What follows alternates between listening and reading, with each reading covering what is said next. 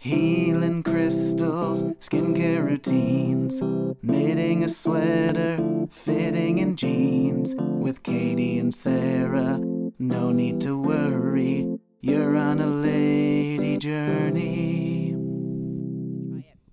Hi everybody, welcome to Lady Journey. Hi. Oh, we're so cozy and we both have new sweaters. It's cold out there. It's absolutely freezing. I just looked at my phone and it said 28 degrees. For daytime, that's actually pretty cold. Pretty cold, yeah, and it's going Yeah. to be dropping way down, but I have my my long johns on. Ooh, smart. I haven't gone there yet, only because when I put them on, it makes me feel like I ate a huge meal. You have compression long johns. I'm just like, I'm so full. Well, long johns are one of the big pluses of the jean shift. Yes. Because with skinny jeans, I would always be like, how am I supposed to wear long johns under these? My jeans are like glued to my skin, basically. You're like, these are my long johns. You're like, I'm wearing double skinny jeans right now. But I have a big old pair of barrel jeans on. Oh, yeah. Yeah, and they are the widest of the wide leg. So this is the time to wear long johns. Long johns are, I call those, they're game changers. Oh, it's a game changer. I call them long janes for feminism.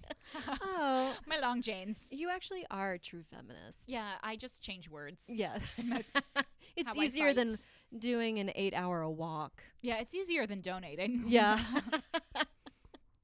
So I'm so excited for today's episode of Lady Journey because you and I, first of all, thanks to everyone who's listened and thank you for writing reviews. Thanks for chiming in. And please write more. And always share some of your journeys, because some people I know, we've gotten recipes and we do appreciate that, and we will test them out. And I love the person that shared, and this could be an idea, but somebody shared their panty drawer. Did they really? Yes, they shared through the IG account. They said, it's a great idea. I think they did like a before and after. They organized their panties. Okay. And I was like, I love this. However, I'm not willing to reveal this about myself because I actually do not have. I have the hanging drawers, and so it's like I'm just kind of throwing stuff in a shelf, basically. So my panties are, I crumple them and I push. I crumple and push. Throw them in there, and I set it and I forget it. Yeah, Marie Kondo would be upset. Yeah. Let's say that. It's hard, though. I've tried the Marie Kondo of folding the clothes. vertical folding. The vertical folding. Can I just tell you, it doesn't work as well. Tricky. It's tricky. I don't think it saves that much space, and you're doing a lot more time folding clothes now. Yeah, and I get my laundry done now, which I used to do it for years, and now I just kind of have to because it's actually literally the same price to do it in my neighborhood. And they already fold everything, so it's like I can't pay to get it folded and then fold it again in a different way. Yeah, because they fold it. That's the definition of madness. I know, because sometimes when you do get it, you're like, I'm going to have to refold this the Marie Kondo way. Yeah. Because if they did it the one way, but now at the laundromat, they make a little fold with my t-shirt and then they do it again, that you're like, well, I can't do the Marie Kondo method without having to completely undo what you just did. Yeah. And they do the thing where they fold my t-shirt where the logo is inside. So I don't know what shirt it is. And I'm like, why would you do this? But I appreciate what they do. They fold it better than anything I could have ever folded. So I don't complain about it. I'd like to get into, this is a thought that I'm having now in real time, but like if I rolled my panties, if I just rolled it up like a little cigar and just kind of put them in, and then just had it. Because I have a range of panties. I have, my bags. Yeah. And those are my everyday wear, my grannies. Yes. And I love it. I love those. Oh, I love grannies. I have my bags, and then I have some panties that I got from Amazon that are very tight. And I've bought panties on Amazon. The first round, I had to cut them. I tried to cut them, it's like now I just have a big rip in the side of my panties. Like, you're like, just get new ones. It's like, am I living in the depression that I'm just like making do with my Amazon underwear? So, and then I got some more like an idiot, and they were still, I thought I was getting like, I love like the cotton. These are tight. So I need to know, I don't know if I can't just like pull out a pair of panties, roll it back up, put it in, and then it might be too convoluted for my lifestyle. I will talk about this on the next episode of where my journey is the tightening of the bolts. Because this is a thing that I'm stay tuned going through. I love leaving a cliffhanger in an episode. What podcast does that? Oh my God, what will happen? Yeah, what? Oh, I gotta know what the next one is. I opened my closet and something terrifying was in there. But what were we getting into? Because we were getting in. Oh, we were sharing. People were sharing their stuff. And yes, then, and but thank you. Yes. And so I was so excited because you and I actually for Christmas got the exact same immersion blender. Unsparked. It wasn't like we were both like. We weren't planning it. It just I didn't even know that you were in the market to get one. It's been on my mind for a while, and I didn't think that I needed it too much. But then I looked at the pricing of it, and I was like, why not? And you got the KitchenMaid.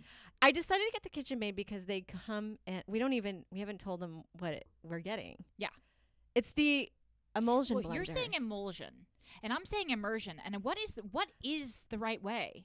I don't know. Mike was I'm saying, going to say I'm the wrong way because I'm always the wrong way. Well, I think there's two ways. Because like emulsion, isn't it when you mix like kind of like when you salad make an dressing? Emulsion, yeah. Because you're mixing it and it can drop out if you if it stagnates. Yeah, oil.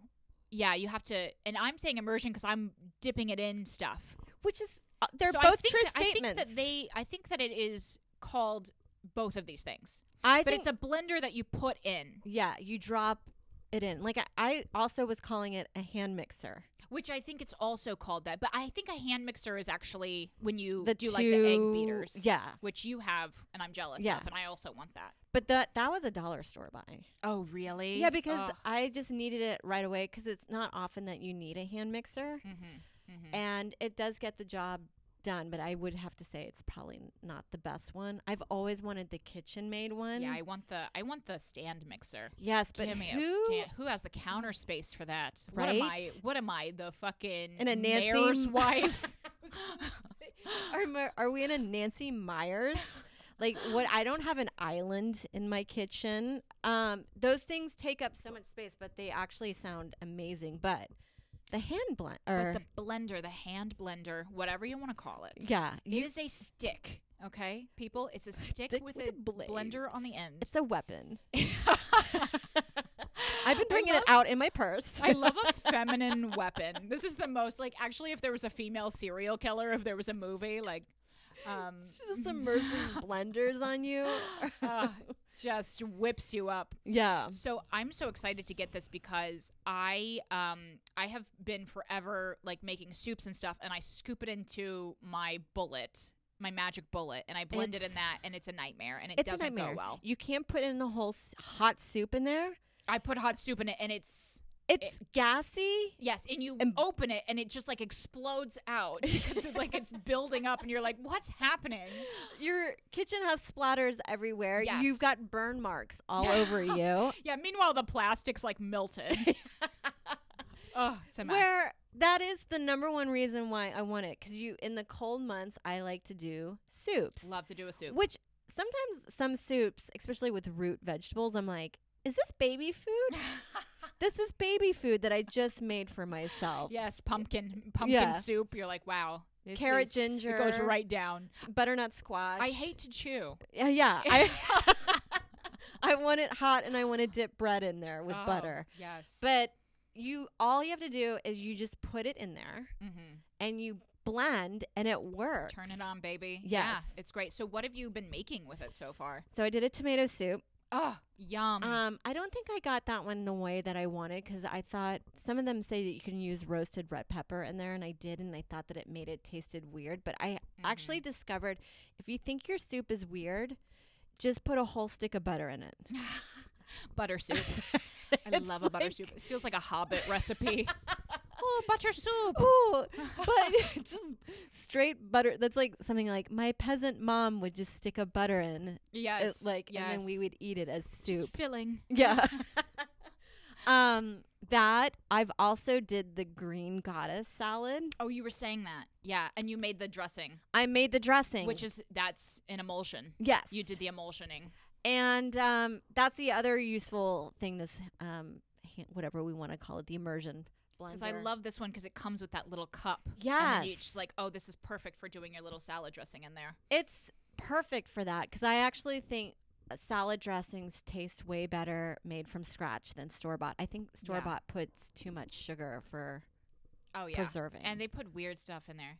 But of course, we're both on the Baked by Melissa salad trend, which has been sweeping the nation. She was on a Good Morning America. I know. Can I just say, this salad, I was intrigued. I was like, the way people have talked about it, you would think it's like French fries. Yeah. You would think that it is the best meal in the entire world. And it's like, okay, it's a salad. Yeah. The micro chopping, I get it. It's very flavorful. It is. It also takes me 4 hours. It takes 4 hours. Also, they're like, use a head of cabbage. Yeah. Guys, I did half a cabbage. And the mound of salad I had made for myself was it was too much. Do not use, not even half a cabbage. No, and you're getting a head of cabbage and you're like, is this 20 pounds? It is so huge. It's like the densest food you could possibly get. It's insane. It's insane. They left that detail out. Yeah. I'm telling you right now, I would say maybe a quarter of a cabbage head. Yeah. And then figure out whatever you can do with the rest of the cabbage. Do your best. I mean, do your best with the salad. Did you find that the dressing like softened the cabbage? It did. It lasted a few days. I think the selling point of the salad is you eat it with corn chips. That was the other thing. I had to buy 4 bags of corn chips. And I still didn't even make it through the salad with the corn chips. I ended up having to throw out most of it. And I would have to say I did like the salad. Yeah. Did I crave it? No. Yeah. I don't understand how it swept the nation. I wasn't as big of a fan as the Green Goddess salad as I was of the simple Mediterranean salad that she did, which was the cucumbers, olives, red onion, tomato. Okay. With the lemon juice dressing. It was like very simple, and I love the tang of olives and the lemon juice, and that's one that I was like, I love it. I'm going back for more. I'm going to try that. What I did like about the Green Goddess was the salad dressing, and what that did spark for me is because I had so much basil left. I decided, guys, and I had the nuts from this Green Goddess salad too left over. I had walnuts. I made my own pesto. Oh my God. Guys. You used the blender for the pesto. I did. Oh my God. It was, and then I just dropped pasta in there. It's the cheapest, best meal I've ever made in my entire. I'm back on pasta and breads again. I love it. It's a money saver and it fills you up. And I don't think I'm gaining. Pasta's better for you than bread. I just read an article about this because my boyfriend made a claim, which I thought, I was like, this is an Italian. Remember, I don't know if he said into no flossing. My boyfriend did. He told me, I asked him if he had been flossing, and he said he thought that it was debunked. And I did too. I was on but there was part of me that's like, there's no way, but I'm going with it. I like that the flossing is like the bacon of where it's like, it's in, it's out. Yeah. But yeah, so I did look it up, and he's actually right. Like pasta, even white pasta, is better for you than bread because it has a low glycemic index, which I didn't know. Like bread has like that high glycemic index where it's like some bread has sugar in it, but even if it doesn't, it just breaks down so fast that the carb acts like a sugar basically. But pasta doesn't. Oh, it's like a more of a slow energy release. Well, I was gonna say our friend Mateo eats pasta all the time. Butter noodles, and he's a butter noodle boy, yes. And he's jacked. Ripped. He's jacked. So I think we have been. The bread campaign needs to come back, or the pasta. I am back on it. I'm 100%. I'm back doing bread, and I actually, because I've been doing less cardio workout and more weightlifting workout, I actually am not noticing any difference in like my appearance or anything. I'm like, I'm just doing like the slow weightlifting, which I love. I'm like, this is easy. Yeah. So we're just saying that, like, guys, it's safe. Bread is so safe, and it's so amazing. Yeah, and it's the cheapest meal that you'll ever make. I'm gonna try to make the no-knead bread tonight. Yes, the New York Times one that you can do in the Dutch oven, and I'll keep you posted on that. But yes, the blender with the Green Goddess, it inspired me to do the pesto. And so you did a kind of like a walnut pesto. I did, and instead of like pine nuts. I did. I didn't have the pine nuts, and I didn't want to go to the thing is, all the ingredients left over from the Green Goddess, there's nothing worse. This is why I don't like doing salads. Yeah. You have a lot of stuff left over that feels like you going bad. It's quick. Yeah. You're under. Yeah. You have no time. Yeah. Yeah. You have to make this work. And that's how I was like, oh, I'll do pesto. And so the blender helped in that. And I finished like that only lasted like 2 days. It sounds delicious. But the Green Goddess dressing, I do have to say, was good. And I also am like, what is nutritional yeast? I couldn't find it anywhere. I was like, where do you even look for that if I went to Fairway? Like, where would that even be? It's where you probably I found it where the almond flour area is. Okay. Or the bulgur wheat, kind of the more granola area of the grocery store. But I don't know if it added any flavor, but I know a lot of vegans like it in their like salad dressings. She does a lot of miso paste in her dressings, and miso paste is so delicious. Super good. And it's so good for you because it's fermented, so I think it's like really good for your gut. Oh, I had no idea.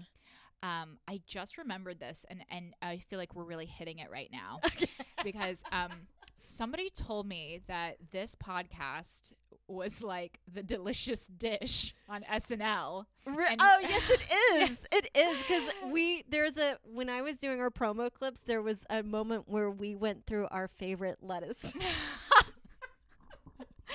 You're so like funny. Arugula. Oh, love an arug.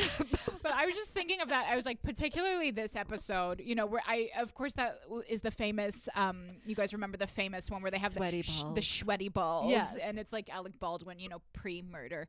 And they're going through, and they just have like such kind of like a deadpan delivery. It's Molly Shannon and Anna Gasteyer. Anna Gasteyer, and her son went to the preschool that I used to work at, and I met her a few times, and she was absolutely lovely. Very funny. I loved her on Maria Bamford's show that was around. Lady Dynamite. Yes. So good. She was great as an agent. Yes. Yeah. She was great. But to get back to the blending. The blender. I have a... I am not done talking about blending because I was on a journey with my blender. Okay, I want to hear. Yes. This was the specific reason that I got it, because I tried to do this soup last year. I tried to do it with my little NutriBullet. It was a mess. But this is an amazing soup, and I got the hack from the Whole30 email list before I had to unsubscribe, because they send like, do not get on the email list for Whole30 because it's like an email twice a day. Is it like when you donate money to Planned Parenthood? Yeah. It's like okay, guys, I am now pro-life. Yeah, please. I know. It was the same thing with like anytime there's an election, I'm like, I don't want another message from Joe Biden, or I'm gonna block him. Get the fuck out of my face. This is detrimental. Yeah. So it's you take like a can of or a jar of like simmer sauce, like, and you What's get it. Simmer sauce? It's like an Indian, like you can get all different types. Like tikka masala is a good one, or they have like different like tandoori. Okay. And you get it in the international section. I think I've seen it. Yeah. And so you take that, you take a cauliflower head, you steam it. Then you steam the cauliflower. It takes like 30 minutes or whatever, however long, until it's tender. And then you remove the water. I put in, you can do chicken stock, vegetable stock, whichever, and the simmer sauce, and you just simmer it for a good 30 minutes. And then you take the blender and you blend it all in. Satisfying. Oh, and it makes this incredible, like, Indian food is a food. I love it. It's flavorful. It's so flavorful, and the spices are amazing if you have like a little cold or something, or COVID, you know, whichever.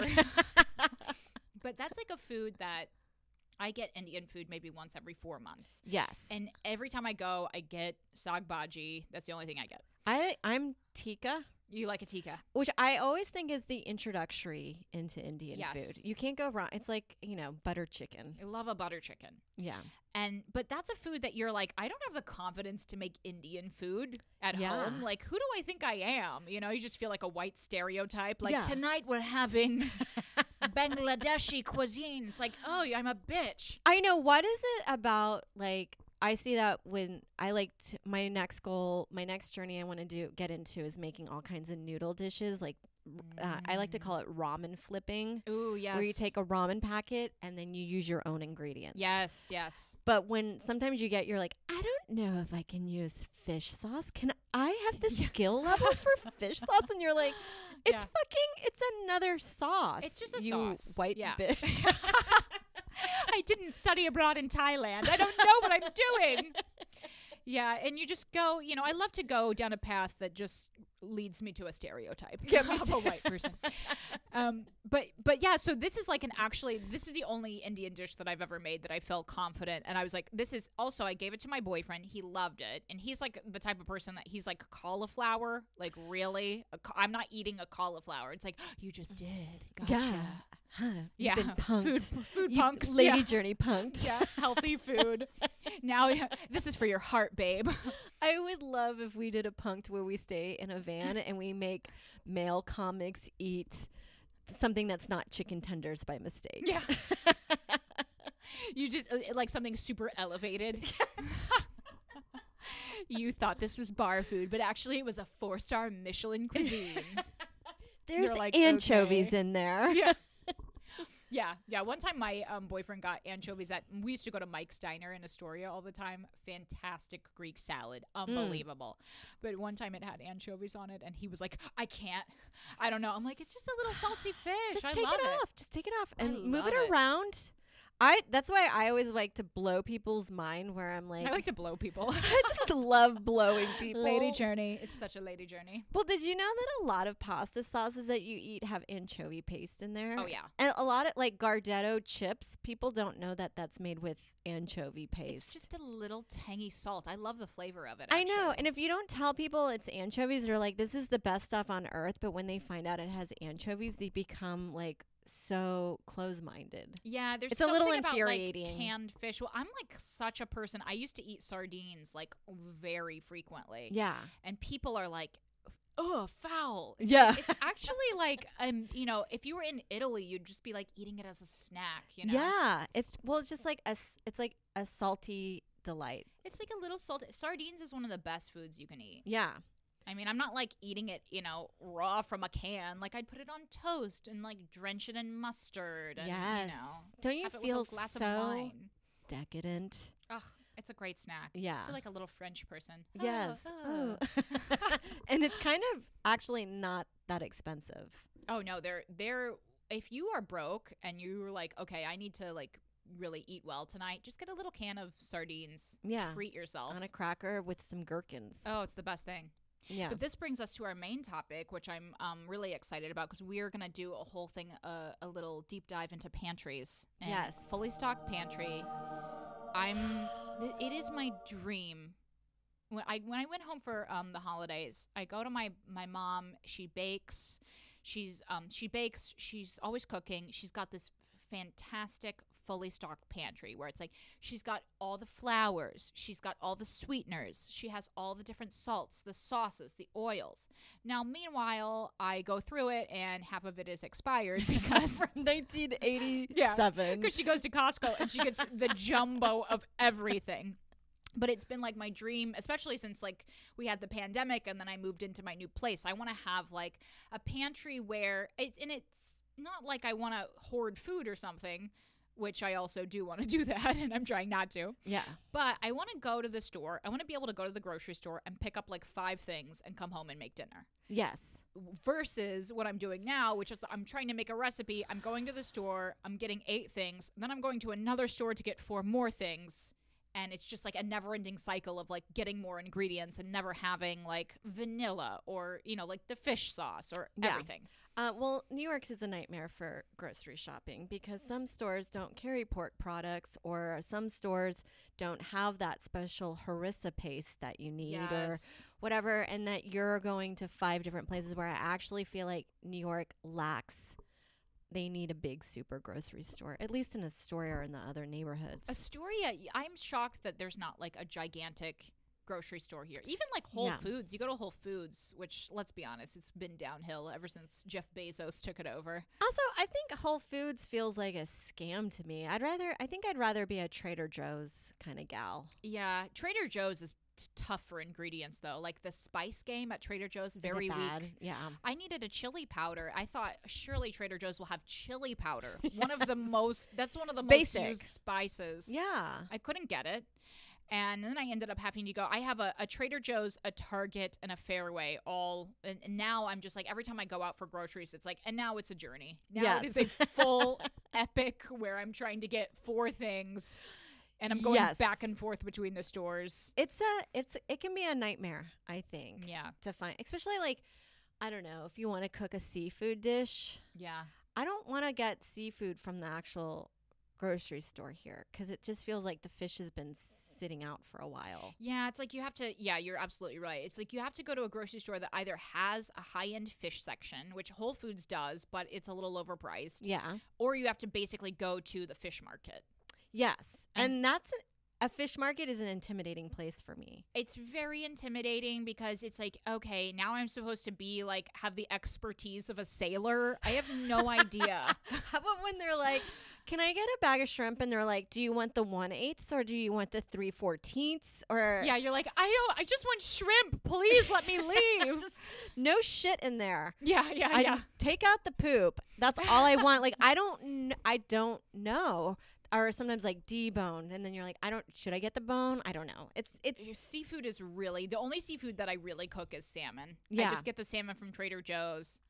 But yeah, it's tricky. I'd like to be like that type of person that's like, I just had a few mussels tonight, in my Le Creuset, But it's like the mussels, forget it. Yeah, that's a trek. Oh yeah, but you're right. Like you want to be the idea of having a pantry where you're like, I can make anything as disposable at my fingertips right now. Yes. Like I want to be out, and then like on a winter night, I'm heading home. I stop past the grocery store. I pick up like a meat, a veggie. I go home and I have everything. Yeah. Like I have rice, quinoa. Like and I have gone through those lists too, where it's like, okay, these basic like.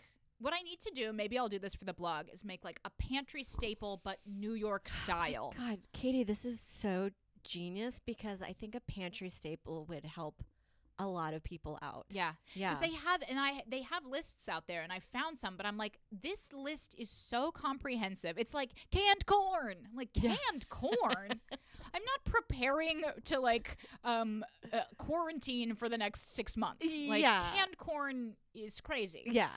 But like, at least the grains. Right now I do have like some staples of like honey, I've got the quinoa, I've got the cocoa powder, I have olive oil, those type of staples, but it's kind of all over the place, Yeah, you want to be in a position where you're like, you can make a cake at the drop of a hat. You can make bread at the drop of a hat. If you just need to get a protein, you can make an actual meal. But what kills me is like the herbs. How the fuck do I keep my herbs fresh long? Somebody told me my spices should not be in the windowsill. Oh, because the sun will, I guess, deflavor them. Wow. Over time. But how long can you keep herbs? Is that a thing you have to like throw out after? That's what you need like to. thyme and or oregano. I feel like I've had oregano for 10 years. I've just been like carrying it around from apartment to apartment. I'm like, this is still good, right? Yes. Meanwhile, everything I make tastes like shit. What could it be? My rotten oregano. Yeah. And then there's some that I'm like, what is this? Like, it's a blend of something, but I don't even know what it is. And can I like use it? Poultry seasoning or something. Steak. Yeah. Steak stuff. What I also have this bad habit of, I think I have like 5 cumin bottles. Oh, yeah. I call it the Sarah Talamash story. Your autobiography as told through cumin. Because it's like, you go to the store, you're like, I don't think I have cumin and I need cumin. And then you realize, oh, I bought cumin the last time. Yes. And now I have 5 bottles of it. I should just regift it. I have something similar going on with, what's this spice? I'm blanking out on it. It's like a yellow one. Turmeric. Yes. Turmeric. I have a gigantic turmeric thing, and then I keep buying, and then I just put it in the big one. Yeah. Well, I think I like inherited like this gigantic pound of turmeric. Yeah, because you can get This is my legacy. It's one of the few that comes in the big canister. Turmeric is one that, you're supposed to be like using it in everything and put it in a smoothie, everything. Yes. You can do a turmeric latte, like a matcha latte. Ooh, that's not bad. I would use my immersion blender for that. That's not bad. Ugh. back to the blender. I have not thought of using it for like frothing milk or anything like that, but I bet it would be delicious. I haven't tried, but I have whipped up cream, but I whipped it up too much that I was like, this is just like a butter that I made. Oh, you whipped cream with it? Yeah. Oh my gosh, I did not know that you could do that. Yeah. I'm so excited by that. I love to do like a mousse. Yes. I think so decadent and so easy. Yes. And that's if you have a pantry stocked. Yeah. You can always make a mousse. Oh, now a mousse is like the perfect thing if you want to do like a special dinner for your boyfriend or something, and you're like, what can I do for dessert? I don't want to make a whole cake. Like mousse is like all you need is heavy cream and chocolate chips. Yes. That's literally, and maybe like a touch of butter. And you could also throw in like a few egg yolks. Yeah. Did I tell you about the pie I made for my family during the holidays? I'm not sure. Oh, I made the most amazing. I did a Ritz cracker crust. You haven't told me. Oh, Ritz cracker crust. Easy crust. Butter crust, and crushed. Salty. Yes. So salty. And then I did a chocolate cream. Yes. For my dad loves chocolate cream pie. And a little bit of salt with the chocolate is not bad. Oh my God. It was buttery, salty, and then the cream was so rich. I did put egg yolks in. Okay, to keep it together? Yolks are like, it just gives it like a richness. It doesn't keep it really together. I've made mousse where I've just done literally heavy cream whipped, and then you fold in the melted chocolate. You melt it like stovetop and pour in the heavy cream. But I'm gonna try that. I just tried it, and it made it such a fuller flavor. Because at times when you do, the chocolate has a full flavor and the cream's full, but like it almost gets that like that flavor that things have when it's just too much white sugar. Where it's like, this just tastes like white sugar. I hate it. I find like a lot like Hostess cupcakes kind of stuff. Yeah. Most desserts, I think that like cakes in America, I'm like, I can't taste anything in here. It's just sugar. Immediately like dulls your taste buds, and it's like now my mouth is just like going into shock. And now I'm feeling immense guilt. Yeah. Well, because it wasn't worth it. It was not worth it. There's nothing worse than when you decide to indulge in something decadent like a dessert. Yeah. And then you get it, and it is just straight sugar. And you're like, I didn't taste anything. This didn't satisfy my sweet tooth. And now I feel like shit. Yeah. No. I don't mind feeling like shit if it tastes amazing. If it's worth it. If it's my thing I'm loving as I'm growing older, I'm like, I guess I'm just like growing into like a crone, but I love like an oatmeal raisin or like anything with dates or figs. Yes. Like with a nut and like a nut or like anything with like brown sugar. I hate white sugar. I never use it. Yeah. Brown sugar all the way, or like a little honey. Yes. It gives it more of a flavor. Kind of like, I think we're heading into like Greek desserts. Oh. Like a baklava. Oh, I love a baklava. A phyllo dough and honey and some nuts. Oh, yes. Yeah. And you guys have the best Greek desserts over here. Yaya's. Yes. On 34th Street. I used to go there all the time. Oh, I don't think I've been to that one. They have amazing, the baklava there is amazing. The cookies are amazing. And they have an amazing spinach pie. Yes. The spinach pie is. Spanakopita? That's my favorite term to say. Spanakopita. This one is like it's like a square. So I think it's like a little bit different. Alrighty. But I love it. I love What's it called? Yaya's? Yaya's. All right. Oh, so I'm good. Have to check that Everybody check it out. Anyway, so yeah, that's our pantry episode. Guys. Thank you so much for tuning in, everybody. And check out the blog. I guess. Yeah. Check out the blog. Can you leave comments on the blog? Because sometimes people, if they have like an idea or like, I'm just inquiring. Yes. Because some blogs you can. Yeah. I have the comment section open, and it's like open season. I love, we've had like some awesome interaction on our Patreon where people are like sharing tips and, like just giving us like ideas. And, I think the blog is a really fun place for that too. So if you're not on the Patreon and you're still into it, like go for it. Let us know on the blog. Let us know through our email, ladyjourney@gmail.com. Although I think, ladyjourneypodcast@gmail.com. I think we're going to maybe start skewing away from the email and going more to like leaving comments on the blog, just because the email is now inundated with tons of our other business stuff. All the stuff that we signed up for is just nonstop, like SEO. We're like, just help us. Someone please help us. Like, it's too much. Great place for that. And always love, if you have your pantry staples, I want to hear about it. Yes, pantry staple list. Because that's a really great idea. We'll get on that. And thanks for all the, you guys have left some incredible reviews. Thank you so much. And please keep doing that because it really helps. Appreciate it. Lady Journey. Lady Journey.